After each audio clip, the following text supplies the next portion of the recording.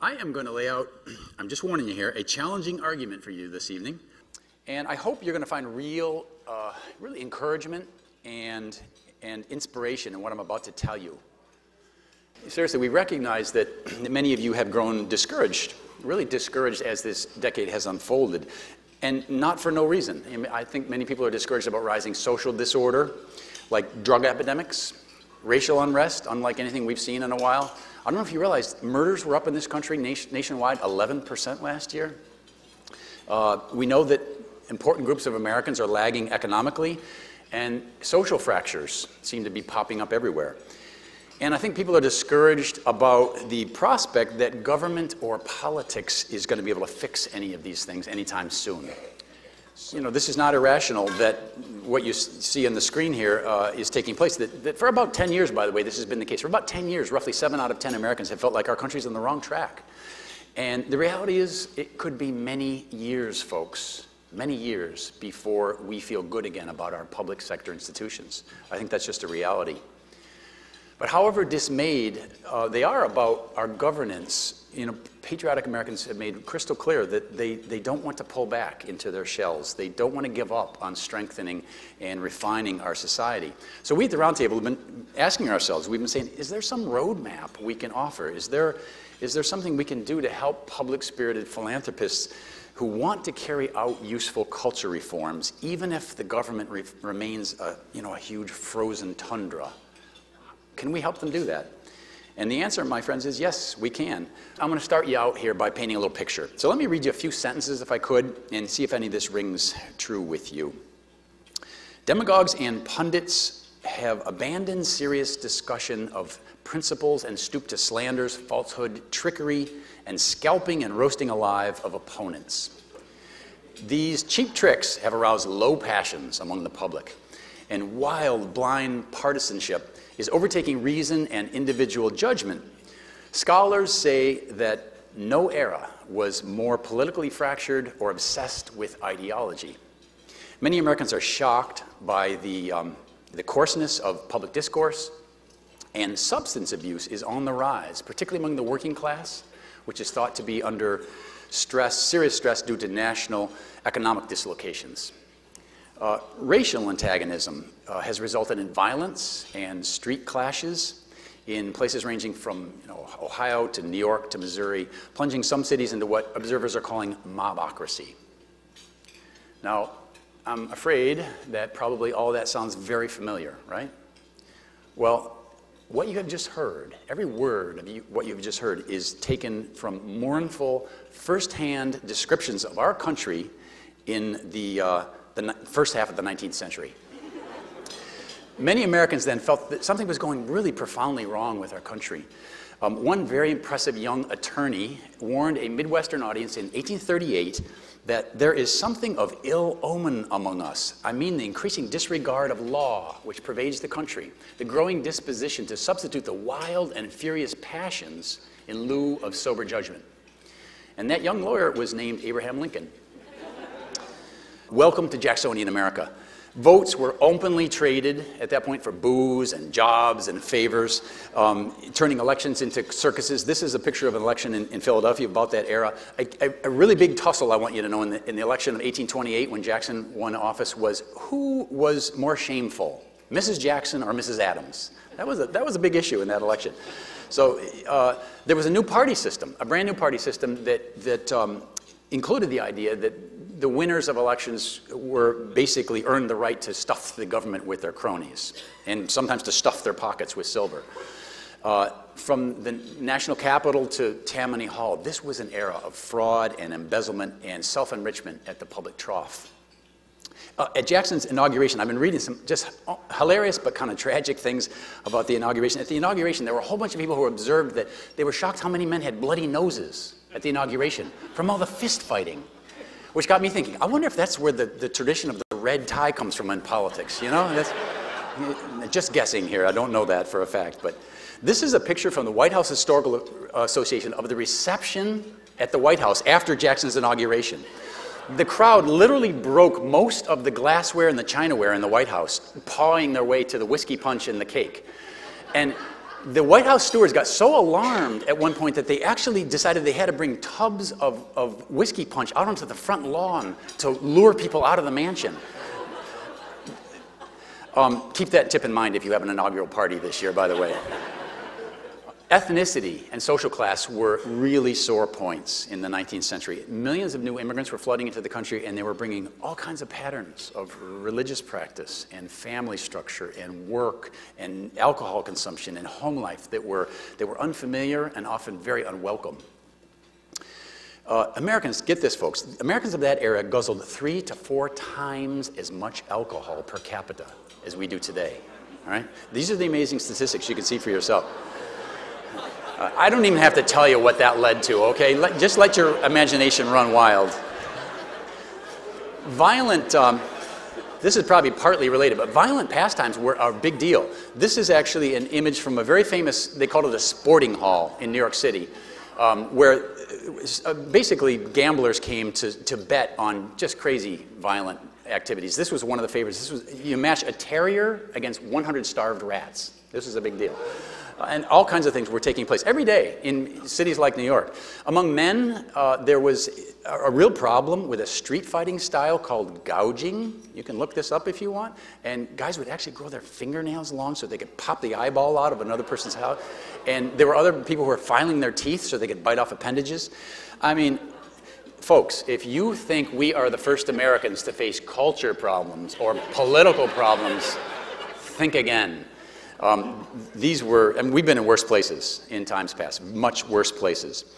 And then as now, I am here to tell you, government entities were not very effective at turning any of this around. So I realize you're saying to yourself, great, this is a perfect after-dinner speech. You know, thanks for cheering me up, Karl. Please pass the dessert. But there is an exciting other half of this history, okay? And I want to take you on a little tour here. Americans who were dismayed by this ugliness, and it was really ugly. There were lots of them. And people like Charles Finney or Harriet Beecher Stowe, who knew she was so beautiful, huh? Or William J., this is the son of John Jay, one of the founders. These kinds of people didn't just retreat, all right? They didn't just escape. They didn't run away to private life. They took action. They realized, though, they were very savvy people, and they realized that the problems afflicting Jacksonian America were not the kinds of things that elections and policy changes can do much to cure. So they and lots of other leaders fought back against, you know, cultural crudity, against dirty politics, but they fought back via philanthropy and civic action. Among those who led us toward national recovery through philanthropic action, I personally would place these two men at the front of the line. These are the brothers Lewis and Arthur Tappan, and I have to confess, I am in the midst of a major bromance with these two guys. These were, I mean, you can forget about Wilbur and Orville Wright, forget about the Kennedys, forget about the Koch brothers. These two individuals did more to shape America than any brothers in our history, in my opinion. Lewis and Arthur were successful entrepreneurs. They operated just off of Wall Street in Lower Manhattan, and they were devout evangelical Christians, and they were the most potent donors for culture change, perhaps ever to operate in America. Through heavy giving and really brilliant organizing, they and many allies built up a huge number of charitable organizations that worked on everything from that alcohol problem I showed you, to teaching street children to read, to turning public opinion against slavery. The Tappan family were from New England. They grew up in our Puritan tradition, very much in our Puritan tradition. And I thought you might be amused by a little glimpse of the strong internal constraints that were nurtured within Americans of their background. So let me read you, these are actual motherly instructions that I found that were mailed to Lewis's future wife when she visited a friend in a nearby city. The mother's first bit of written counsel to her daughter was, be cautious of speaking about any person. And you know, that's good, that's just good wholesome Christian advice. That's basically saying don't gossip, avoid gossiping. So we can go there. Her second urging was, put your trust where it can never be disappointed. Now, for those of you who didn't have evangelical mothers, this is code, all right? Trust me. Next came, don't go out in the evening. That is blatant code. And that was followed by keep near your friend, Miss Smith. More strong code. This is really getting strong. And then Mom closes the letter with, write me immediately if you've been dancing. I'm not making this up. And this, of course, is foundational dogma for both the Methodist and Baptist churches. So this really went a long ways. Now, obviously, I'm mentioning this because we all know that it's easier to improve the ethical tone in a nation when there's a religious revival taking place. And the reformers of the Jacksonian era both helped kick up and then rode a huge wave of religious feeling. Historians call this our Second Great Awakening. Here you can see a Methodist camp gathering, which is a very common kind of meeting of that era where people would come together for preaching and teaching and personal exhortations. Our First Great Awakening, I bet many of you know, was about a half century earlier and was very important, one of the major causes really of the American Revolution.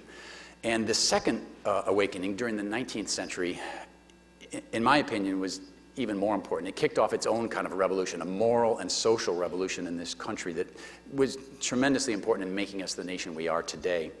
To improve society and to improve personal behavior, the reformers of the day created this vast array of effective programs. And this is 100 and some years ago. You have to kind of look beneath the fussy, ornate titles of some of these groups. But I just want to kind of give you a little sense of the breathtaking ambition of these charities. Groups were set up to improve schools, to aid the poor, to temper alcohol consumption, and distribute the Bible, to help those who are in prison, and to propagate Sunday schools, to assist orphans and elderly sailors and poor people overseas and slaves. There were literally thousands of groups like these. And public-spirited citizens not only gave money to groups like these and raised money from their friends, but also, more importantly, they volunteered their time and their labor in large quantities. This is an image of a family visiting a poor neighborhood to offer Bibles and food and clothing. One really important sociological benefit of this was that it got millions of middle-class businessmen and housewives and students in direct personal contact with the poor and with slaves and with drunkards and with lonely sailors and with abandoned, widows and disenfranchised minorities. And they developed real understanding, absolute first-person expertise in what was going on in our tenements, what was going on in our slave quarters, what was going on in our docks. These people knew because they had direct contact, and it made them very, very savvy helpers. Historians note that 19th century reformers didn't, quote, possess extraordinary vision or wisdom. They merely experimented with various solutions to the problems that they saw and then focused their energies on those that seemed to work best. One hugely influential creation, innovation, I'd say, of these philanthropists was their creation of Sunday schools. And you thought your mama invented that. Nope, that was philanthropy. You have to remember, through much of the 19th century, fully half of our kids, all right, half of American children did not attend formal schooling. And the reason is they were out working. And like these newsgirls, or even more by a lot of farm kids, they went to work early on. And they did not get reading, writing, or arithmetic when they're trudging off to a job 6 days a week. So a large group of volunteers and donors, believing that in a democratic republic where everyone has an equal voice, that's a problem, not to have a uniformly educated electorate, went to work to compensate for that. And their calculus was that, just about everybody has one free day a week, and that's Sunday. And so how about if we start giving literacy lessons and much more on Sundays? And the first Sunday schools taught kids they taught them the alphabet in the beginning, and then they taught them how to read and write. The Bible was used as the main text, so in the process there was a tremendous amount of religious knowledge transmitted while the kids were getting the tools of communication. And children were taught all kinds of other valuable skills in the process. Memorization was a big emphasis. Public speaking was really imparted. And obviously, there was extensive moral instruction and character training taking place in these Sunday schools. These schools tapped into really deep hungers in the population, and they were wildly popular. Many children picked up more of their literacy, not to mention their moral compass, in these Sunday schools than they did in our very inadequate public schools.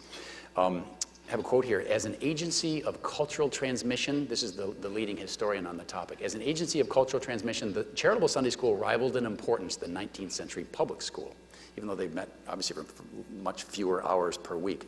The founders of Sunday schools were especially concerned about poor kids and immigrant kids, working class children, blacks and Native Americans, newly arrived people. And so they began their efforts there. You're looking here at a Sunday school that operated in Oklahoma for Comanche Indians.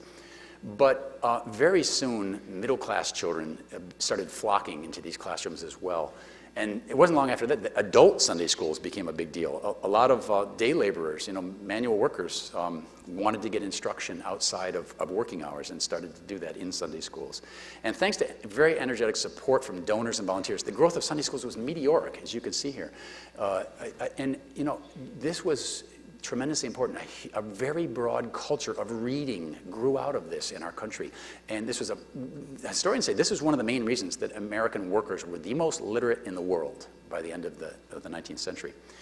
And just as important as the literacy skills, Sunday schools transmitted this whole complex of Protestant virtues and personal disciplines and moral perspectives that equipped poor children to very quickly move into the middle class, into the burgeoning middle class. The Sunday school movement's most potent asset, in my opinion, really secret weapon, was these teachers. Most of the teachers were enthusiastic young adults, completely volunteer. Many of them were coming out of the Second Great Awakening and really inspired to try to help other people in some way. A lot of them were only 10 or 15 years at most older than the kids they were teaching. And very quickly, many of them became not just instructors, but mentors and role models for these kids. And there's a very touching literature out there of really personal stories about how the relationships that developed between these young adults and the children that they were working with. You can think of them as, I think of them as kind of the Teach for America volunteers of their era. There were some really high quality individuals who poured themselves into this work. Another fascinating part of this was Sunday schools built up really amazing lending libraries. All right? By 1832, there were about 4,000 Sunday schools in this country that had libraries that children could take books home from, and the average collection had about 100 books. And then the libraries became much commoner and much larger as time went on. And these libraries were very important in helping prepare children for life in a country where reading was really becoming quickly essential to success. And this was a time, I want you to remember, this was a time when a lot of people looked askance at fiction. Fiction was considered to be somewhere between useless and possibly even harmful. And that was not the view of the Sunday school movement after a while. They created a whole new genre of Christian fiction for children. And with funding from philanthropists, began to produce and write and distribute these books through Sunday schools. And the movement leaders were wise enough to understand that when you get into a child's head with a story, you are not only, stretching their brain with printed words, you are also opening opportunities to inform their appetites and their values. So this very interesting literature grew up. And in general, this was extremely savvy culture change. The most consequential social reform of all in America, to this day, is, of course, the abolition of slavery. That was powered by philanthropists, folks, completely. And listen, this is an important thing for us all to remember. Culture change is not for cowards, all right? And this is a very good place to illustrate it. Certainly, the donors and the volunteers who became involved in abolition needed courage to match their convictions, because from the very first moment they stuck their heads up, they started to get bullied and mocked and attacked. As part of their benevolent efforts, Arthur and Louis Tappan, the brothers I introduced you to before, they bought this old rundown circus hall, believe it or not. This is a circus hall in Lower Manhattan, and they bought it to convert it into a church. And what they called the Chatham Street Chapel was made available. They opened it up to New Yorkers of all races to go there and worship, or you could go there for public discussions, you could go there for charitable meetings, for concerts. So far as I know, there were no trapeze acts, but pretty much anything short of that, you were allowed to use this building. And it became a hive. It became a hive of charitable activity. And it was in this building that the Tappan brothers in 1833 organized the New York Anti-Slavery Society, which was the first of its kind. That new charity was exactly 2 years old when a riot broke out. It was when they heard that an anti-slavery association was being created, a group of opponents gathered a crowd for a counter meeting. They literally put up handbills on Tammany Hall and stuff, and pretty quickly a bunch of people gathered. And it wasn't long before it turned violent. They stormed over to the church, trashed the church, and scattered the Tappans and other donors to the cause at knife point. The Tappans, however, were not cowed. Right? They were not spooked by this. Immediately after, Arthur provided the grants that set up similar anti-slavery societies in other states.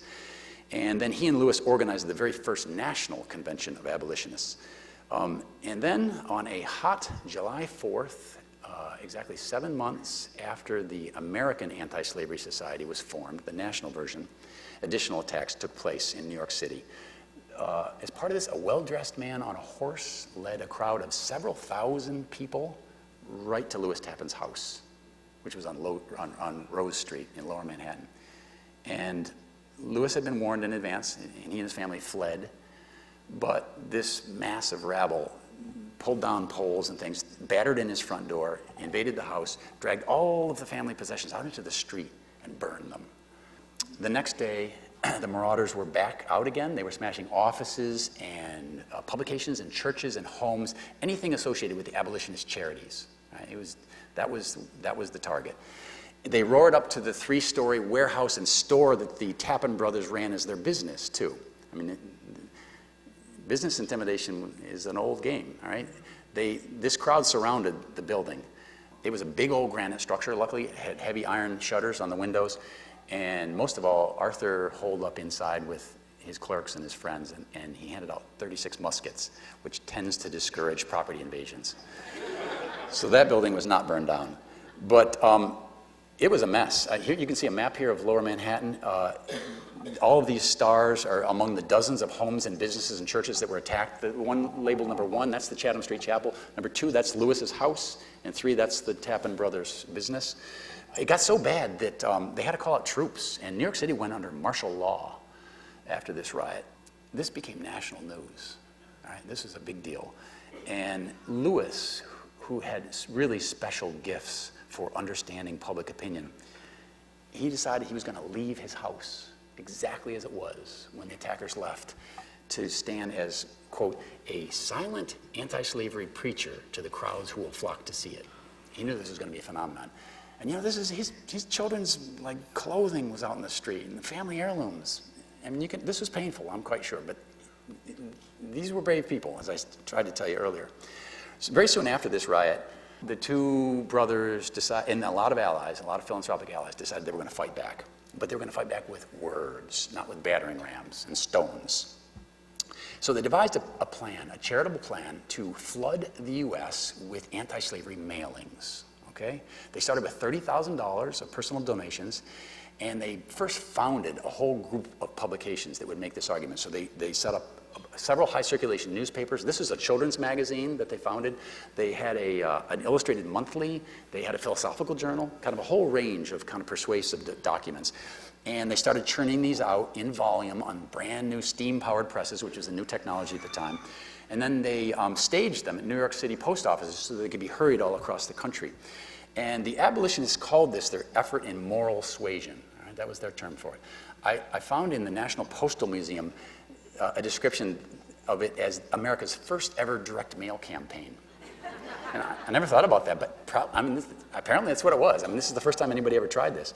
It certainly was one of the most ambitious polemical blitzes of any sort ever tried in this country. And they mailed these mailings out to, the main targets were businessmen and ministers and judges and local legislators living all across the country, including in the South. And over a period of 10 months, the American Anti-Slavery Society, with these donations they collected, mailed out more than 1 million pieces of anti-slavery literature. This was a big blitz. And it made the apologists for slavery absolutely crazy. The moral suasion campaign sparked this huge backlash. Anti-slavery mailings began to be pulled out of post offices. They were breaking into post offices to find the mail bags and pulling them out and burning them in public squares. President Andrew Jackson actively encouraged this. He actively asked his postmaster general and all postmasters to suppress these mailings and asked them to look the other way so vigilantes could, like these guys, if they weren't willing or able to. The president also called for a national censorship law that would shut down charitable mailings, all right? All mailings of writings that he called incendiary. This struggle was really crucial in turning the hearts and minds of many Americans against slavery. So we're talking about suppression of speech and attacks on homes and churches, many, many acts of thuggish violence. This pushed public opinion in the direction of abolition in a big way. The rioters and the mail booners who were hoping that they were going to shut down the American Anti-Slavery Society and intimidate its charitable backers, that was their direct motive, instead had exactly the opposite effect. In the year after Lewis Tappan's home was trashed, in the year after that, 15,000 Americans bought new subscriptions to the AASS publications. Anti-slavery societies began to spread like wildfire all across the country. You can see there were 200 chapters in 1835. That was 1 year after Tappan's house got burned. Another year after that, it was up to 527. 2 years later, it's up to 1,400 chapters around the country. You've got to remember, folks, this is an era of very difficult communications. By the end of this time period, the American Anti-Slavery Society had enrolled 250,000 paying members.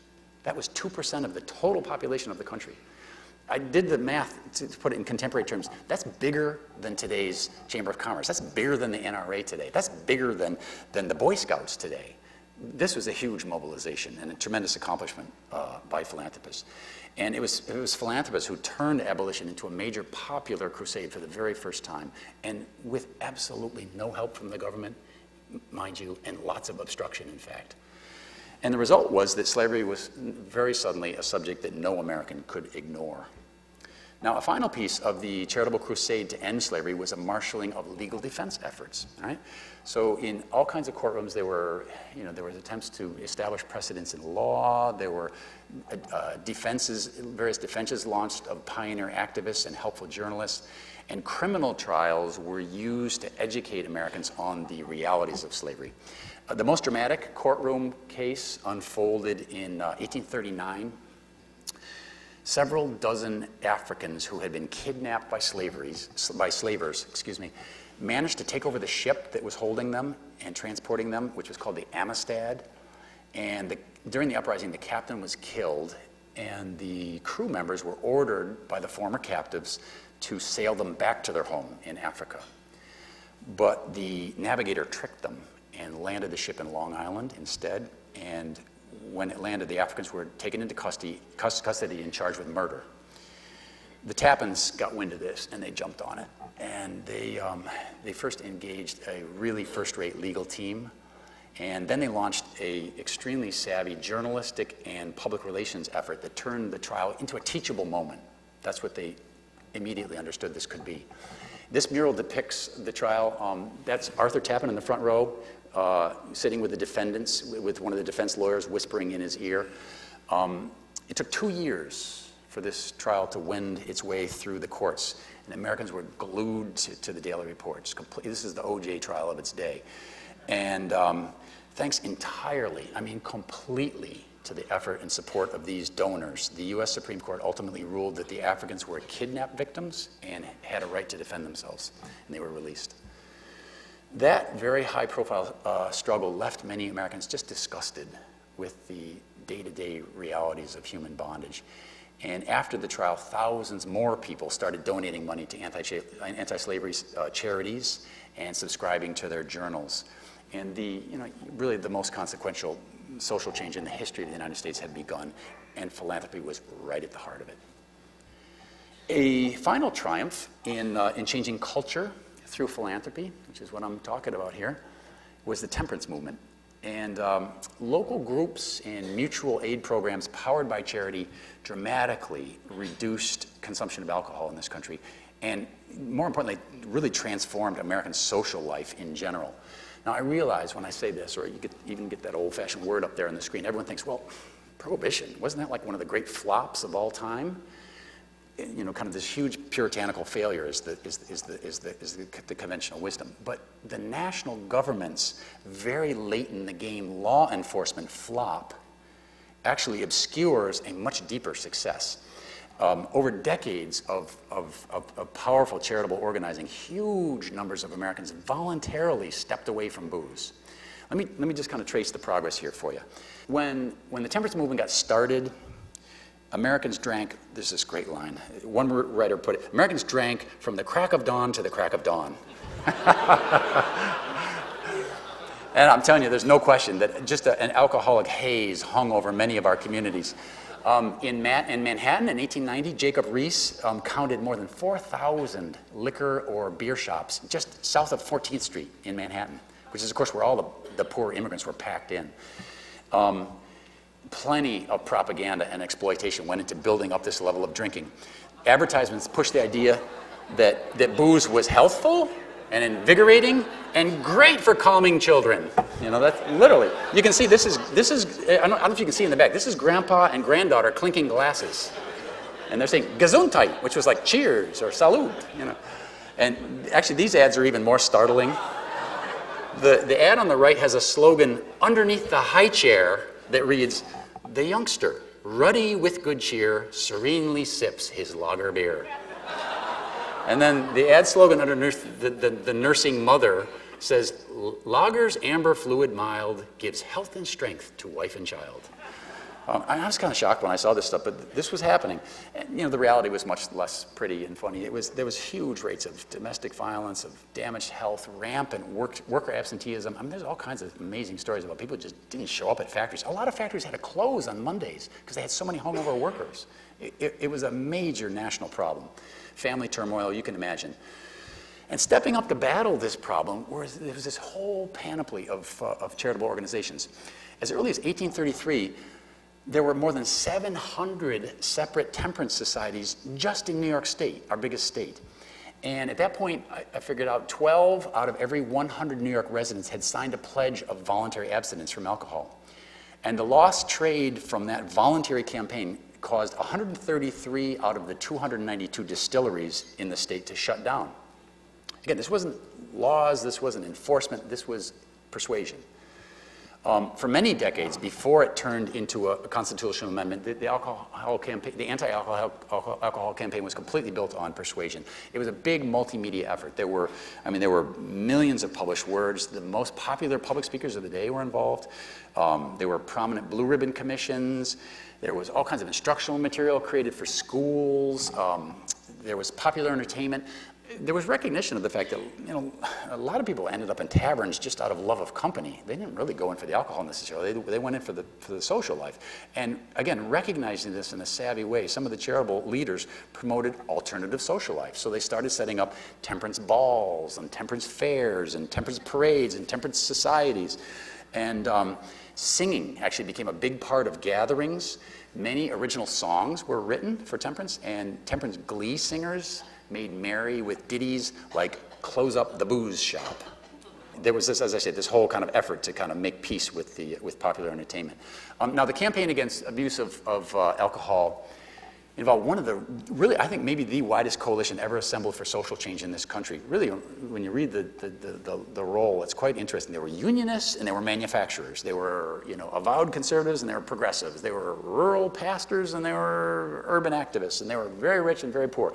This is one of the only places in the country where you could sit Orville Wright down next to, you know, Booker T. Washington, next to Susan B. Anthony, next to Billy Sunday. These folks had absolutely nothing in common other than that they joined together on this important topic. And there were charitable groups working to change conditions at all levels. There were groups working nationally, there were groups working at the state and county level. I already mentioned there were big efforts to get individuals to sign personal pledges. And all of this civil organizing eventually made a huge difference. Alcohol consumption tumbled to just 30% of the levels that prevailed before the temperance activists went to work. And temperance did more than just reduce drinking. It had a really profound influence on American values, strengthening our attachment not only to, you know, sobriety, obviously, but also to frugality and to work and to whole new ideas of middle-class respectability and what it meant to be kind of someone who could be counted on. And the whole ethic of constant self-improvement really grew, a lot of that grew out of the temperance movement. And that's a big part of American knowledge. We have self-improvement books, we have crusades, we have, you know, self-improvement groups. A lot of that started with temperance, this notion that you can remake yourself, you can refashion yourself. With help and solidarity from other people, you can do hard things. So, as you've seen, When American society in earlier eras badly needed reform that our political system was unable to deliver, philanthropists fueled culture changes through civil action. So, you know, the obvious $64,000 question today is, could those successes be repeated in our present era? I think that's what any sensible person has to ask themselves. And the fact is, they are already being repeated.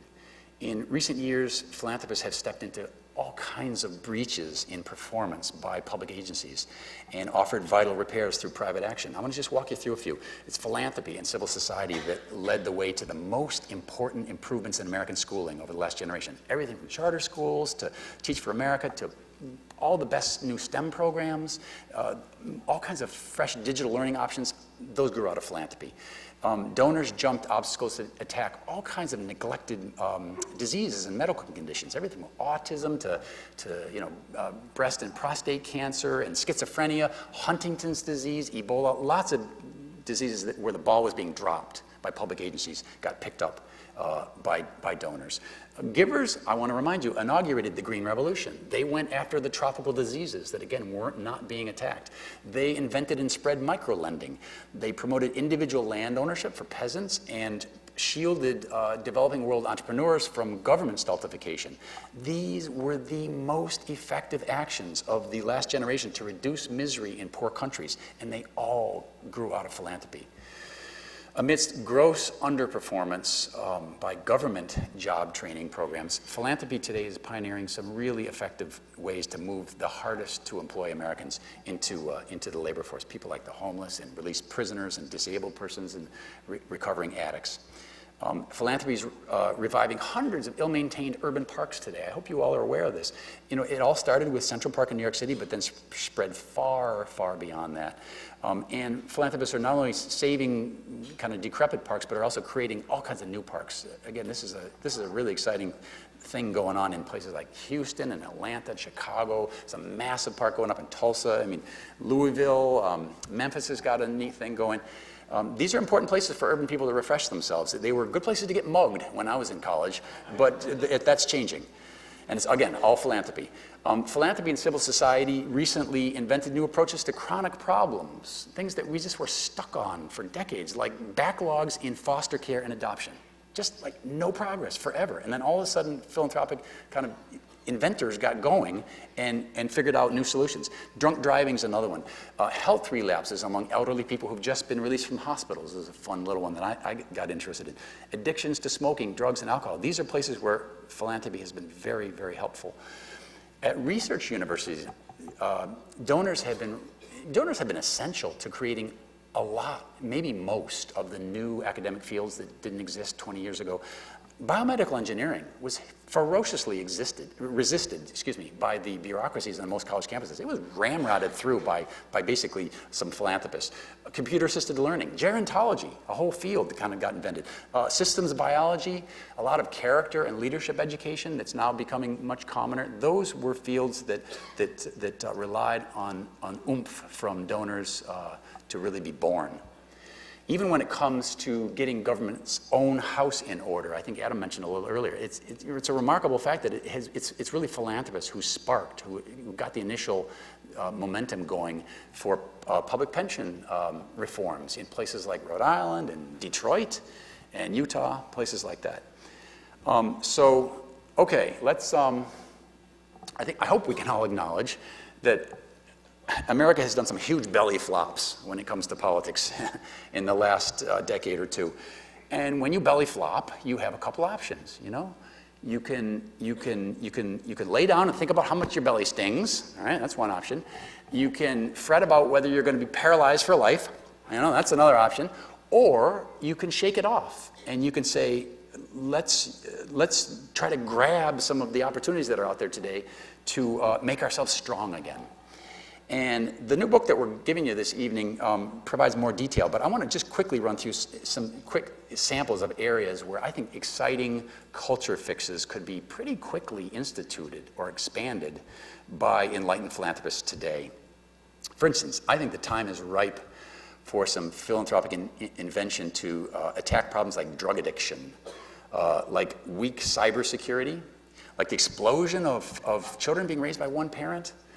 You know, we desperately need fresh efforts today to assimilate immigrants, to build trust between police and minorities.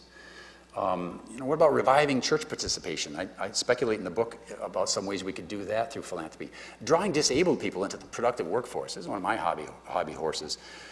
There are Americans today who are working but in jobs that are going to disappear or at wages that don't support their families. We know how to help that, all right? We know how to get around that. And philanthropic programs in those areas are the nation's very best. There are huge openings for guiding homeless individuals and released prisoners into useful lives. So even if you take the gloomy case and you assume that government is going to be ineffective in years ahead, and you have to, prudently, you have to say that's a very high risk, there are all kinds of ways. There are many, many, many improvements to American society that could still take place, that could be executed brilliantly by the organs of civil society. This, by the way, is a mosaic that I photographed out at, this is at Stanford Memorial Chapel on the campus of Stanford University. That was one of the earlier triumphs of philanthropy, folks, all right? This is the kind of thing that you think at the time, is this going to lead to anything? Well, Leland Stanford's little baby turned into something pretty big for the whole world. I'd like to suggest that philanthropists should respond to political frustration by conducting a whole burst of micro-experiments, all right? We need micro-experiments in culture, in you know, family healing, in moral teachings, in economic incentives, in social organization, all kinds of areas. What we really need is competing local laboratories, right? We need real-world tests. I would like to see you all encourage kind of everything from regional alliances that are based on just geography to subcultures that are based on shared principles, whether they're religious or they're political or something. Just find people that agree with you and build things and test them and see which actually contribute to human flourishing and which do not. And if you try telling me that microgovernance of this type that I'm proposing is wishful thinking or that's pie in the sky, man, you're going to have an argument from me. Localized responses to human needs are what charitable entrepreneurs do all the time. All right, we spent a lot of time and energy building this book a couple years ago. This book has thousands, I mean thousands of examples of philanthropic successes at fixing social ills. And I don't just mean putting flagpoles in the town square, big social ills that got fixed through philanthropy. And by the way, at an accelerating pace in recent years. It's gotten easier rather than harder. We have new tools now that we didn't have in the past. And for more evidence that I'm not just being a utopian idealist here and that this isn't pie in the sky, I want to point you in one other place. I want you to look at America's business sector. I think most of you realize the most powerful trend sweeping U.S. commerce today is decentralized, personalized services, okay? Folks, this is how the Marriott company now does hotels, for instance. Instead of one big company that offers one standardized service, they now serve customers with more than 30 different smaller independent operations that provide varied choices depending on where you are and what you need. And yeah, you can still stay at a Marriott if you want to, and that's what you need. But if you want to stay in a boutique place, you can go to a W or in a loft. If you want a luxury room, you can do Ritz-Carlton or St. Regis, and they'll cater to you there. If you need to stick around for a while, there are special managers with special rules and totally different protocols who run the Residence Inns and the Fairfield Suites. This is what smart companies do today. They take big problems and they break them down into smaller, littler pieces where smaller organizations can take them on in specialized ways.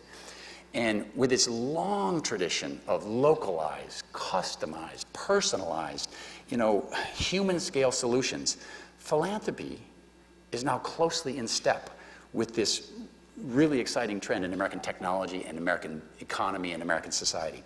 So please, please, please, please stop apologizing for the small scale and the local focus of philanthropy. The rest of the world is heading in your direction, okay? This is the future of human service. And a philanthropic sector that applies itself to energetically reforming America would do a lot more than just efficiently solve social problems. It would do that, all right? But it would do some other things I want to quickly touch on with you. How do I start? allowing people to vote every couple of years on whether we will change a few members of the professional class of full-time politicians who rule over us, that's not American-style self-rule. That really never was. Thomas Jefferson called for a society where every person shares in the direction of the republic, participating in governance not merely at elections, but each day. Right? This participatory democracy was very much what our founders had in mind. Or here's how another president put it. This is the issue. Whether we believe in our capacity for self-government or whether we abandon the American Revolution and confess that a little intellectual elite in a far distant capital can plan our lives for us better than we can plan them ourselves. That was Ronald Reagan. I would like to ask you tonight to think of philanthropy in a little different way. I'd like to ask you to think of those millions and millions of individual givers, tens of millions of individual givers and volunteers in our country, and the hundreds of thousands of nonprofits in our country. Think of them as instruments of self-government, okay? Or maybe another way to put it is, think of them as a kind of a matrix of private legislatures. Because I think that's really what they are. All those charities, all those donors, all those volunteers do exactly what legislators do. They look around themselves, they look around wherever they are, and they say, here in Charleston, we needed one of those parks that Karl was talking about, and we got a K-12 problem, and we also have this other issue over here. And then after they've identified the problems, they set priorities and goals for attacking them, and then they marshal money and labor into solutions.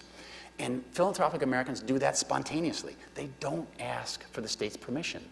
They just look around and then they act. That's, again, just what any good legislator does. And when we take independent charitable action in the way I've just described to you, you become a producer of governance, all right? Instead of just being a consumer of government, you become a producer of governance. There is nothing illegitimate about that.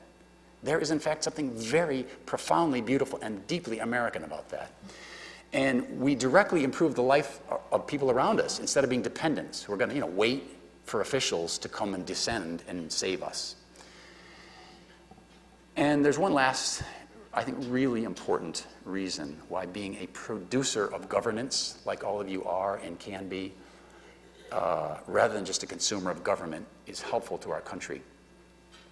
When you transfer responsibility for strengthening our communities and away from this kind of direct democracy that I'm talking about, of civil society and voluntary action, and you instead move it toward bureaucratic agencies, you don't just get clumsier and more impersonal services. You get that, but you get more than that. When we do that, we shrink the arena of American citizenship. You kind of miniaturize the whole notion of what Americans are able to do for themselves. And that's a crucial reason, I think, why so many Americans have felt alienated from government and politics today. And to remedy that very, very serious problem, I would say that philanthropic action is a perfect antidote. Because when you devolve authority to groups of Americans so they can chip away at problems in their own backyards in ways that they think are best, that's going to do more than just make those communities function better.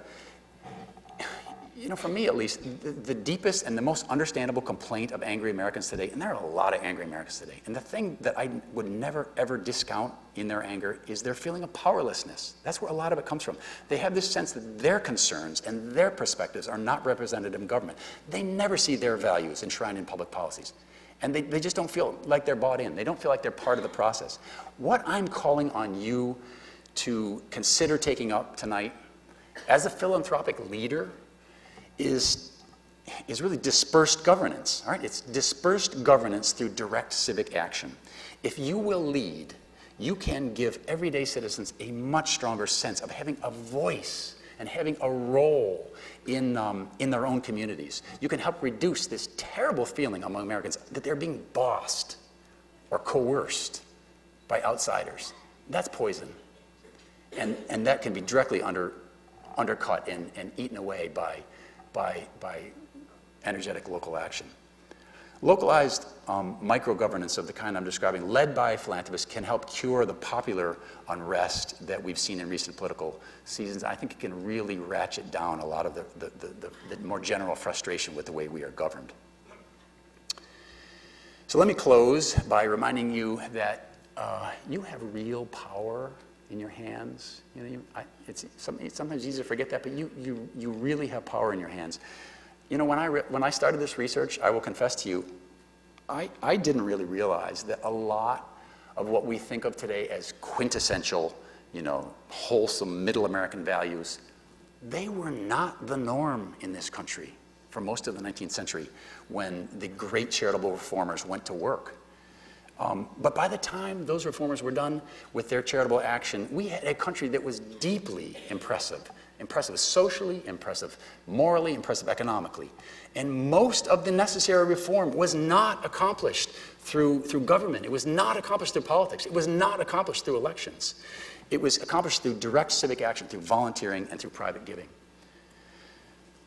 So, you know, my message is have heart, really have heart. We've recovered before from much deeper cultural and political problems, and we can recover again. And we don't have to depend upon always disappointing politicians, because if you put your bow on that horse, you're going to be disappointed. The key is to play your part. I know it seems like this little drop in the bucket. What can I do here? If everybody plays their part and contributes directly to improving our nation in their backyard in muscular and inventive ways without asking permission, then really great things begin to happen.